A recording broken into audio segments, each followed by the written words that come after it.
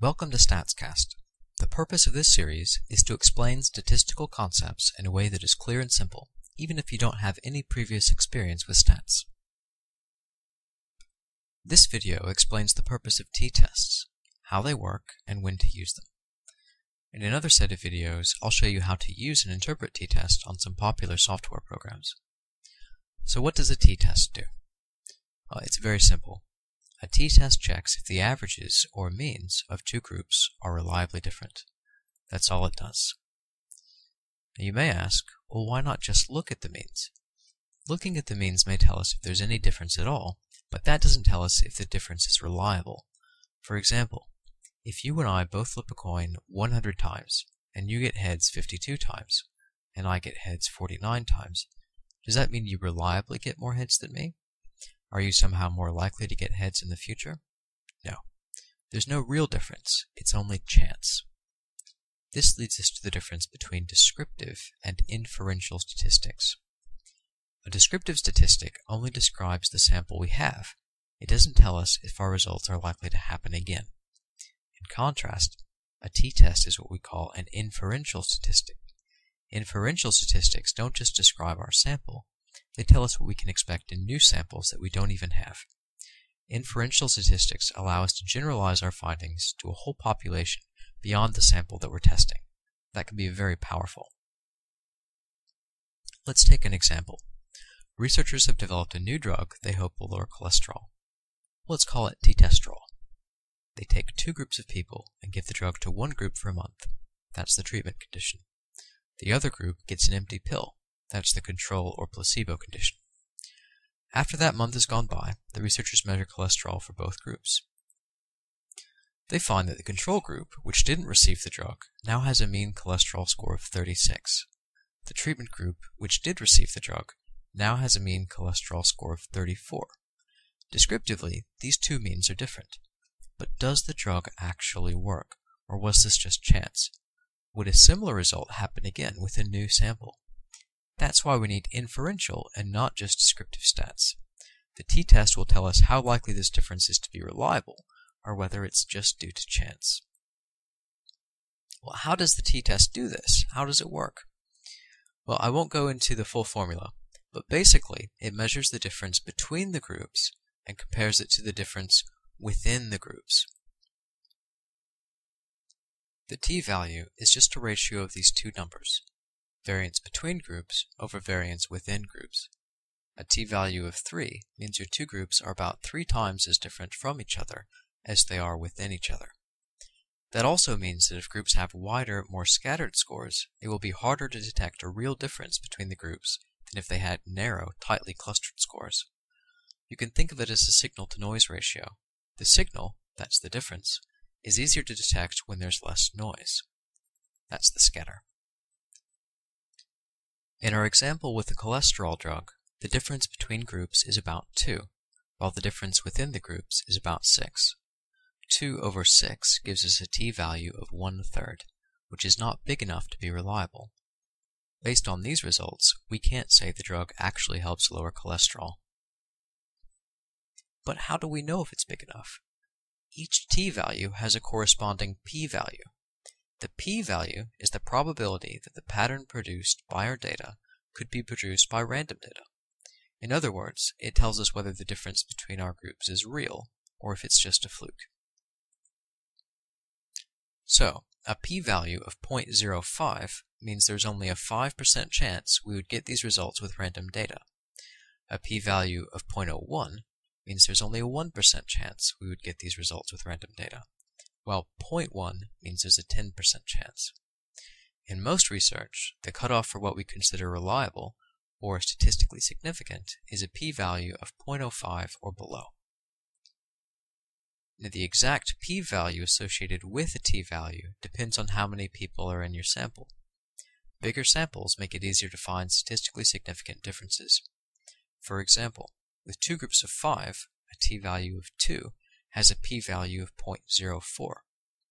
When you increase the sample size to two groups of 10, that same t-value of 2 now has a p-value of 0.03.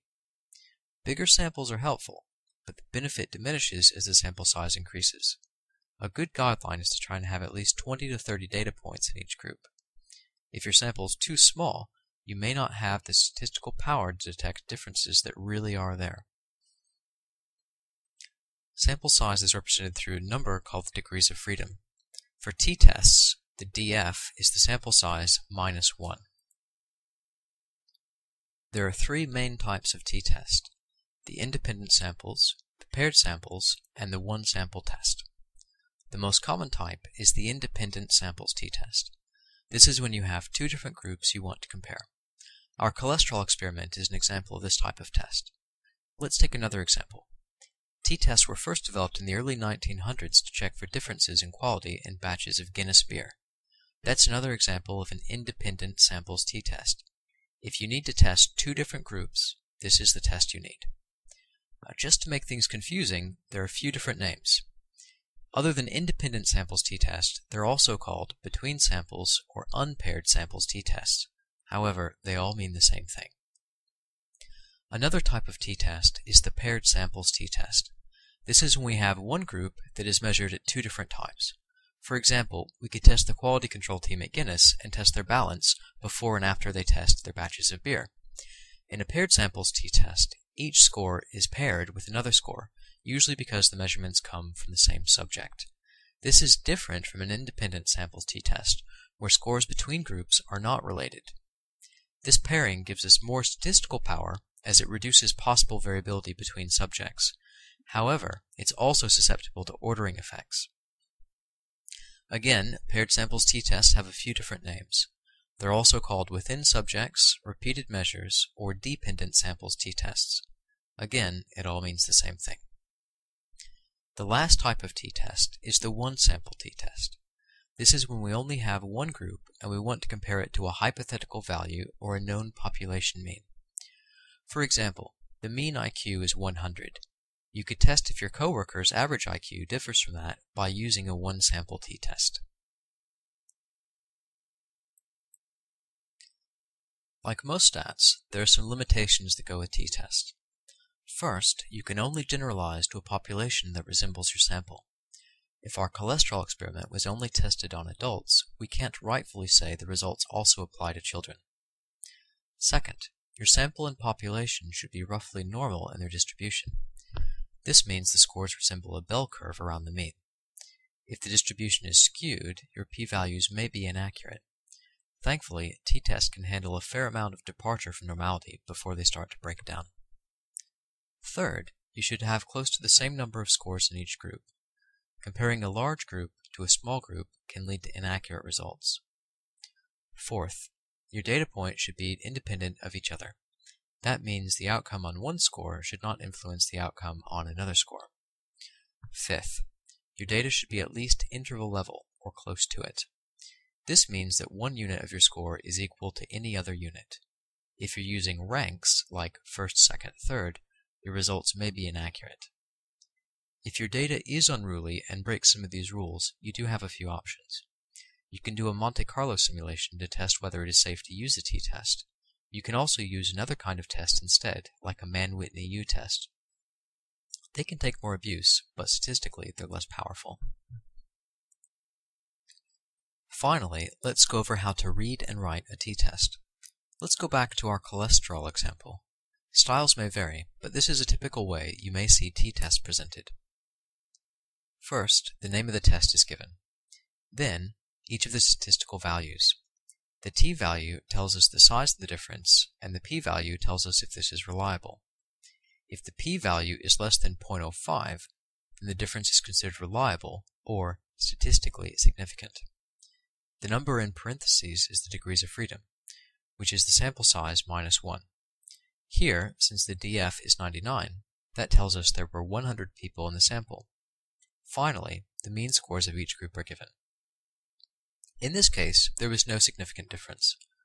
But if there was a significant difference, this is how we would write it out. When you have a significant difference, the means are especially important, as they show the reader which group is bigger.